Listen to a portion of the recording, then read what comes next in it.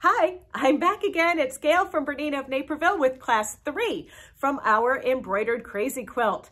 So, did you enjoy the stitch and flip technique? It was easy. No points, no anything, just sew and look at color. I love it. So, today, after we've done the stitch and flip, we want to actually embellish these pieces. So, step 1, I'm going to show you how to thread up the BERNINA L890 and do a chain stitch, and we're going to work upside down. So you're going to love it. And then if you don't have a serger like that or a cover stitch or whatever, we're going to do some bobbin work. That's right. You're going to put that fancy thread down in your bobbin. If you have a 790 or a 5 series or a 4 series or whatever the case is, you're going to need to whip out that red bobbin case. But if you don't have one of those and you have an 880 plus, you don't need a bobbin case. We're going to monkey with the bobbin tension. So as you can see, there's a lot to do, so let's get started. Now that we've gotten all of our areas covered for our foundation, it's time to square it up. So I do that by turning it over, and there you can see why I wanted my dark lines to show up, because they're very bold, and I'll be able to see them as we work upside down on this. So I'm just gonna trim, and sometimes I just leave about 1/8 of an inch larger than my piece of material. It's just, you know, there is a little bit of shrinkage on this. I cut these to 12.5, but I can tell you they're going to shrink down a little bit because we're going to do a lot of quilting on these.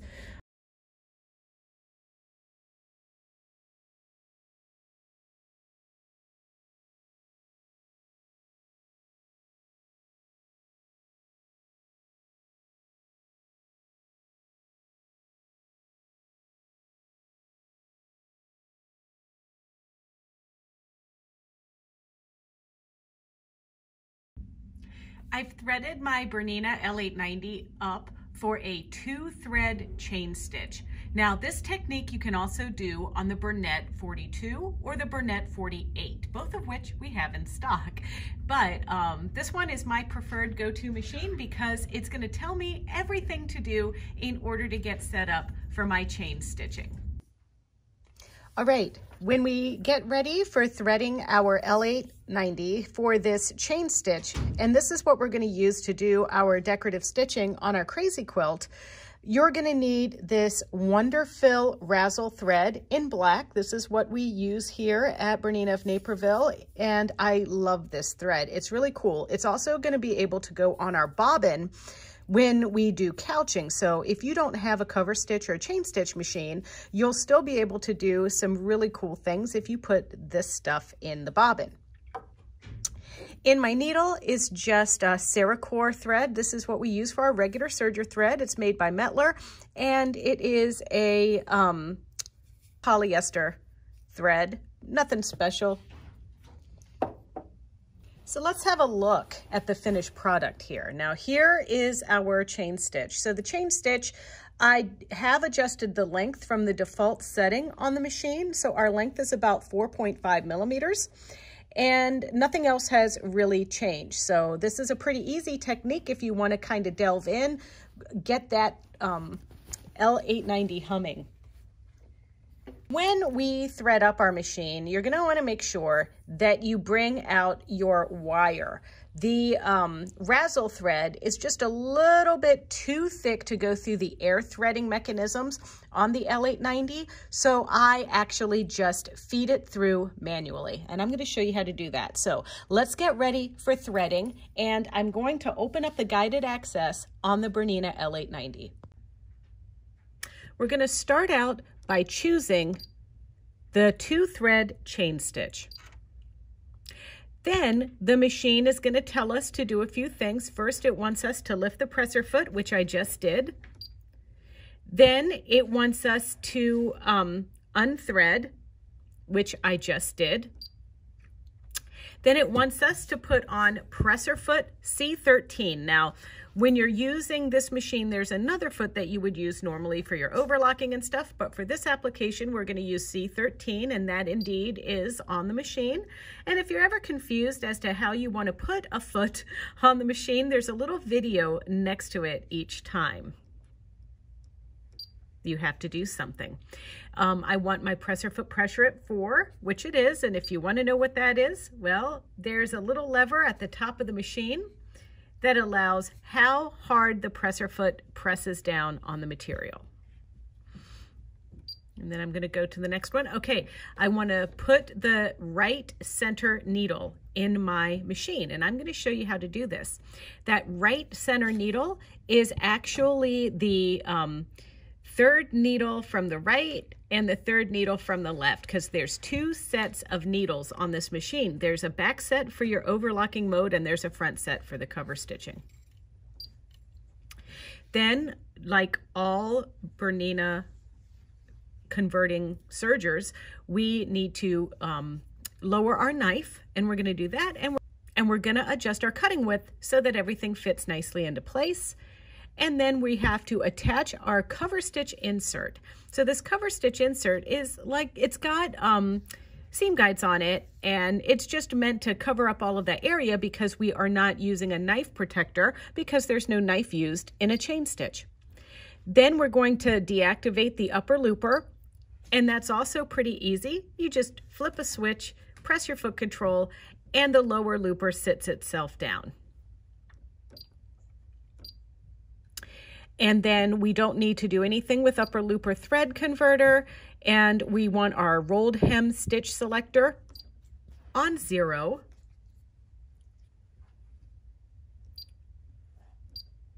And then finally, we're going to be threading. So the black razzle goes on the purple path, and we're going to go all the way up through that little telescoping thread holder. Then we're going to floss the purple path so it stays down in there in the tension discs. And now, normally, if we were using regular thread or even a little bit thinner thread than this, we would just drop that right down and do our air threading. And you would do that by engaging the air threader and then dropping it down and pressing on the foot control. But this is just, like I said, it's a little too heavy and a little too wide to do it that way. So we're going to circumvent it. And how we circumvent the air threading is we go all the way over here to this piece right here, this little hole right in there, and then we're going to feed our thicker thread right through there. And you can see it right there, just like that. Now we're going to take our attention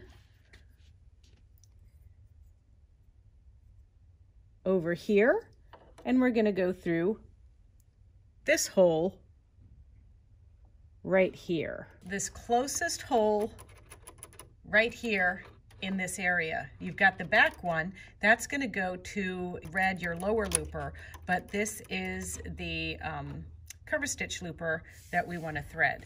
So we're going to carefully use our tweezers to feed that right through there.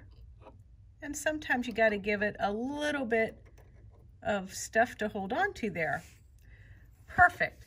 So now I'm going to take my little wire, and my little wire has this red tip on the end, and I'm going to feed this wire all the way through my area down there. You can see how I'm putting it through there, and I'm shooting that tube with this, and I use my tweezers to do this, and I'm just going to shove my tweezers, or use my tweezers to grip this wire and continue to push this wire through the machine.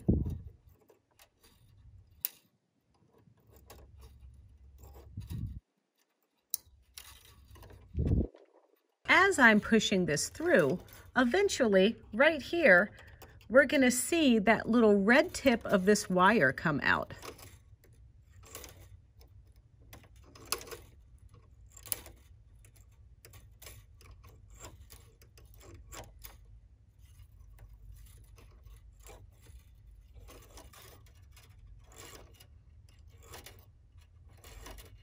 Do you see it? Right here? So now we can pull, and then I'm going to take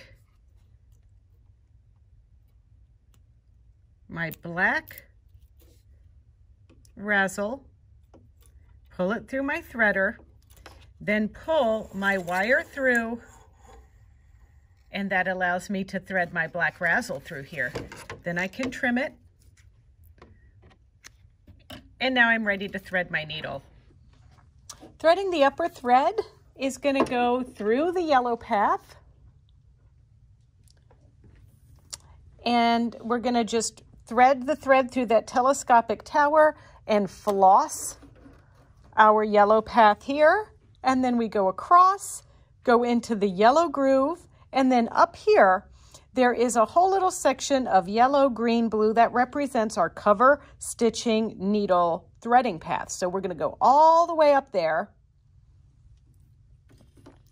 Then we're going to come down under this little chrome piece, and each one of these little slots is labeled. So we're going to go down through the right center groove.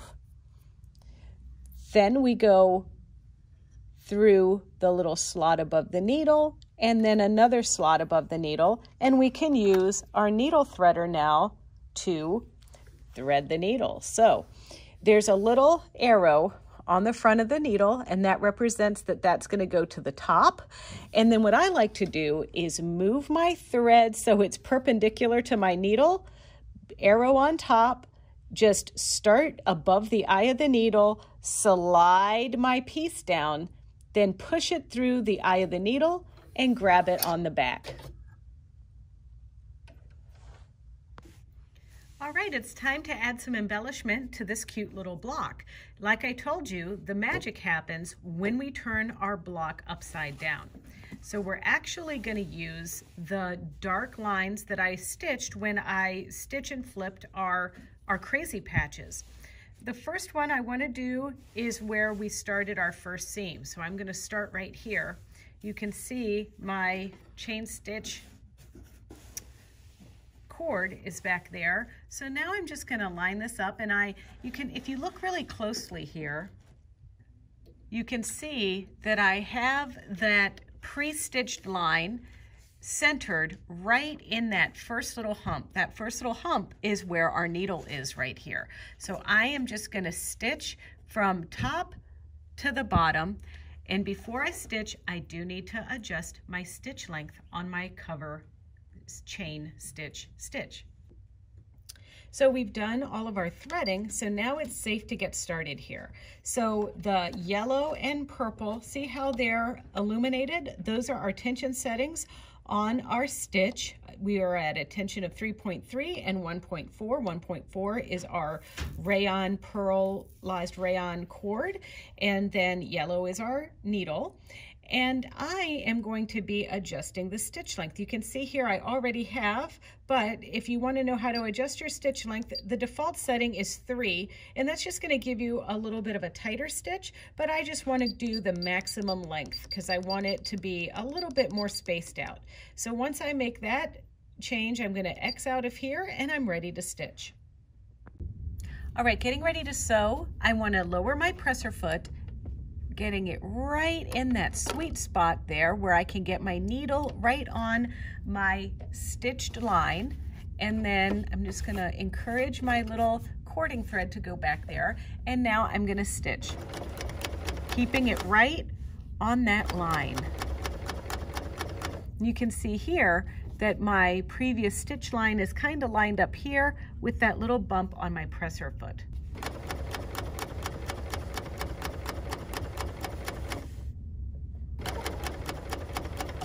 Okay, and I want to stop because I don't have any more line here.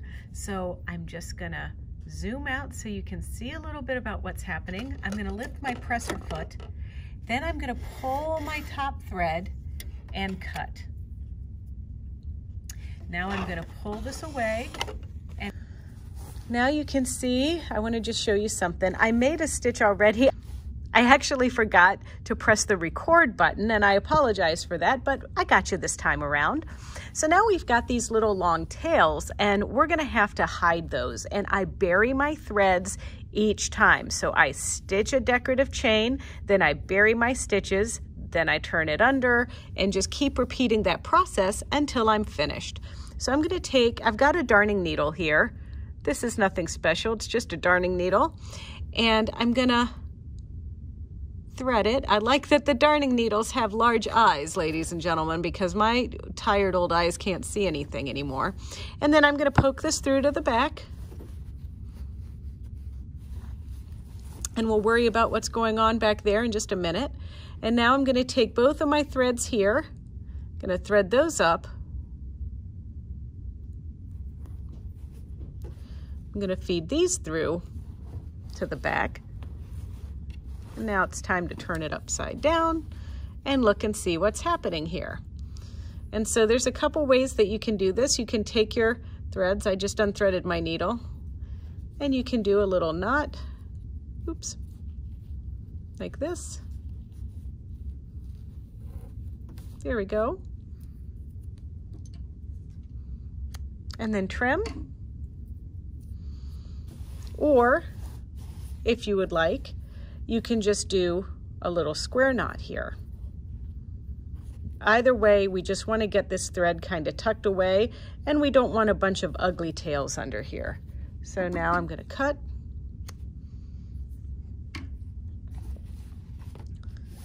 And now we're ready to go all the way around.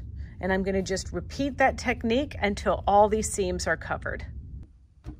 Well, hey, I just wanted to show you an alternative technique if you don't have a serger, because you know you're going to comment and say, hey, Gayle, what do? I don't have a BERNINA L 890 serger. Well, you know what? Not many of us do. So what are some options to do if you don't have that? And another thing I wanted to show you is that you can do crazy quilting without embroidery too. We have this super cute art gallery fabric that I just love with little sayings about nature and these little antlers. It really is so cute. So what I did is I went ahead and made a 12-inch crazy quilt block so that I can show you how to embellish with a decorative stitch on your sewing machine. Now we're going to keep it simple, and I think this would look super awesome with just the one stitch.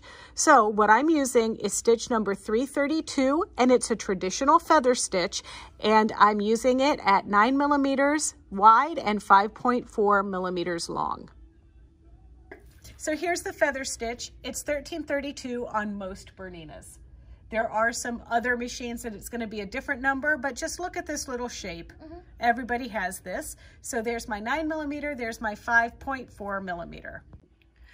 All right, so now I'm going to open my bobbin door on my BERNINA 880 Plus. And don't worry, everybody out there with a 4, 5, and 7 series machine, I'm going to show you how to do it on those machines as well.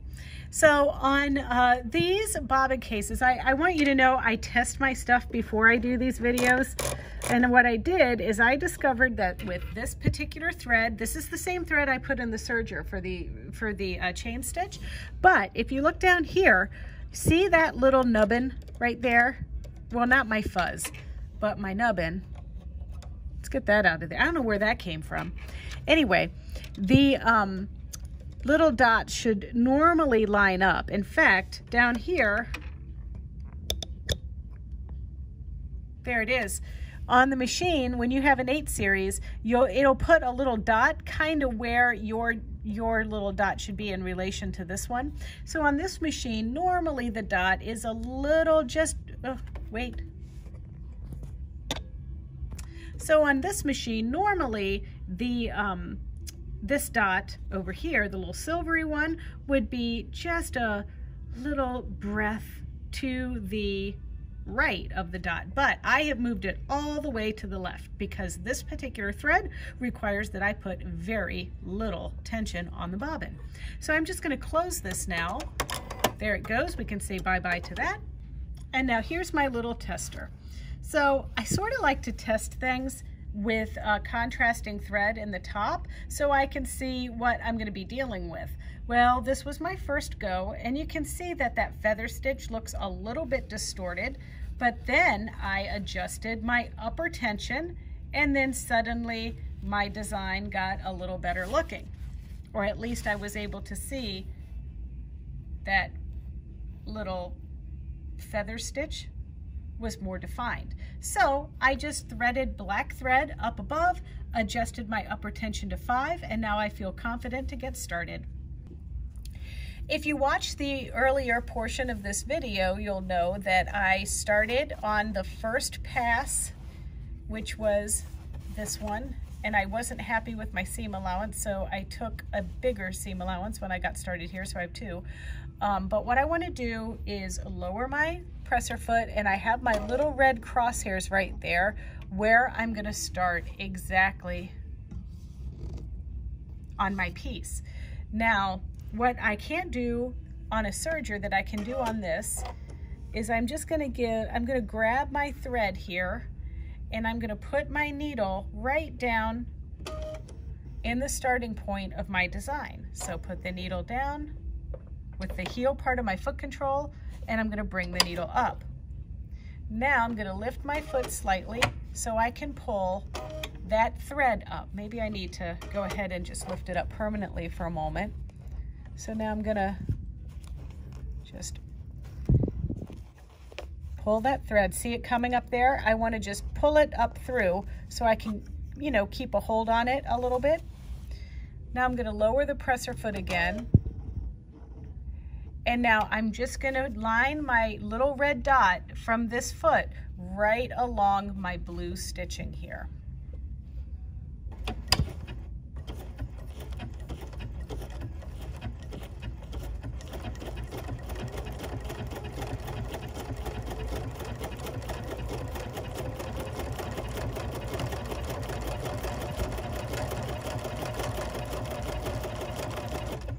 Okay, I'm ready. I'm going to heel tap my foot control. And now I'm going to lift my presser foot, and I'm going to pull a generous length of thread and cut on the side of my machine.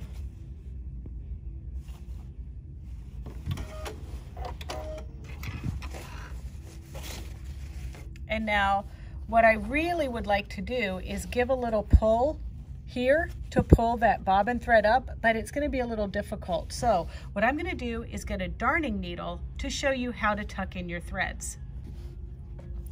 So let's talk about this one first. All I have to do really is just tie a knot and then trim these up. So you saw me do that on the serger one, and that's all we're doing. Just kind of pull that and knot it, just like that. Give a little pull extra. Okay, perfect. But now on this one, I'm going to have to thread this cord through.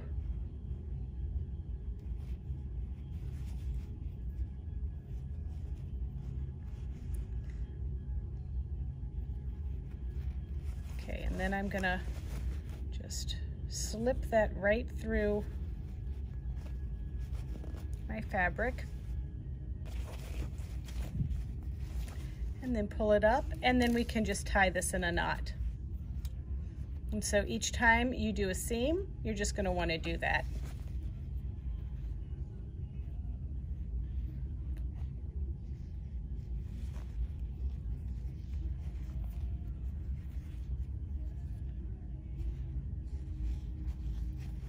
Just one more for good measure, because, you know, I can't see with the stupid camera in my lap. All right, there we go. Let's have a look. So there's our little feather stitch. And it looks pretty gosh darn cute. And so now that's the technique that I would use for each little seam. I'm adjusting my bobbin tension and then moving forward. So now we're gonna hop on over to the 790, and the 790, we gotta use a little something special. All right, join me at the 790 where I am still using stitch number 1332, the feather stitch that you see here, and the same tension adjustment, but as an added bonus, have any of you ever used your ketchup bobbin case? You know what I'm talking about, that red bobbin case. Here it is. So I want to show you carefully how I've threaded the cord through here. Now this is a thick thread. So on thick threads, you don't want to thread it like a normal bobbin case. See, this one doesn't even have a spring on here. So you actually take your bobbin, you go up through that empty hole and up through the silver pieces. Do you see that? So that's the correct threading for this razzle thread. But I know what you're thinking, Gayle, you gotta show me this. I can't figure this out. So in the bobbin case, you also get a little wire threader because it's kind of hard to poke that little dude up through there. So I'm gonna show you what I did. So I took my threader, there it is, can you see it, right? Thready part in, that's the little loop. The loop goes in first, and the loop is going through those springs, both of them there at the top of the bobbin, and then coming out the bobbin case. Then the bobbin goes in this direction. So I'm gonna cup my hands there and hold it, and then I'm just gonna feed my thread through the threader loop. Okay, there we go. Now I'm gonna carefully put my bobbin case in lightly and pull my thread up through. There we go. Just make sure. There we go. Now it's spinning loosely, and I can undo my threader, and now I'm just going to wind it back on my spool with these and my little darning needle, just so I don't waste this precious bobbin thread. All right, so then this goes back into the machine the same way that you've threaded all of your bobbins. There we go. And now I'm just going to close the door. I'm not cutting it short, I'm just closing the door. I'm going to put my slide-on table back on the machine. There we go. And now I'm ready to stitch. So this was the feather that I did on the 880, and now I'm ready to do another feather right here. So just like I did the other one, I'm gonna hover over my piece here, but I wanna put my needle down and bring my needle up, bring my foot up, so I can pull that bobbin thread up through my machine. There we go. And it's nice to have a tail because that makes it easier to tie it in a knot. And now I'm just going to quickly stitch.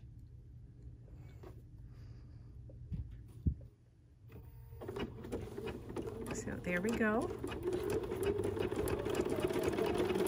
And just like we did the serger demo,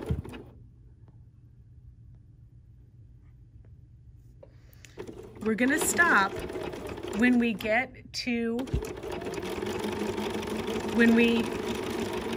see that our stitching line has stopped. So got about 2 more stitches to go. There we go.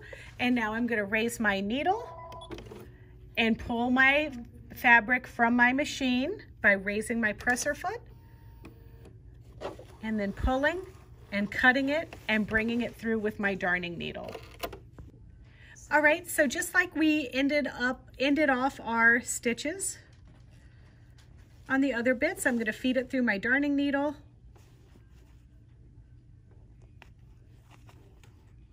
Bring it to the other side and tie it off.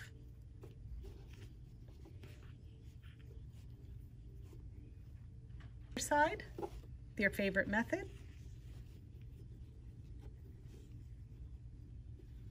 And then just finish up the whole piece. But great alternative to using the serger. All right, kids, you got a lot of embellishing to do for next time, but there's a reward on the horizon. We said that this was an embroidered crazy quilt. So we're gonna do a little bit more embroidery next week. We're gonna learn how to do 3-dimensional embroidery to add to our pieces after they're quilted. And then we're also gonna learn how to embroider some of the pieces after you've done all of your embellishing. So that's gonna be really fun, and you're not gonna wanna miss that class. But in the meantime, if you wanna see more videos from us, subscribe to the BERNINA of Naperville YouTube channel. It's easy. It's youtube.com/BERNINA of Naperville. And there you can like, comment, and subscribe to our channel, or click the little bell if you want to know the minute we upload a video just like this one. But in the meantime, hey, whip out that chain stitch machine or practice your bobbin work, and I'll see you next time.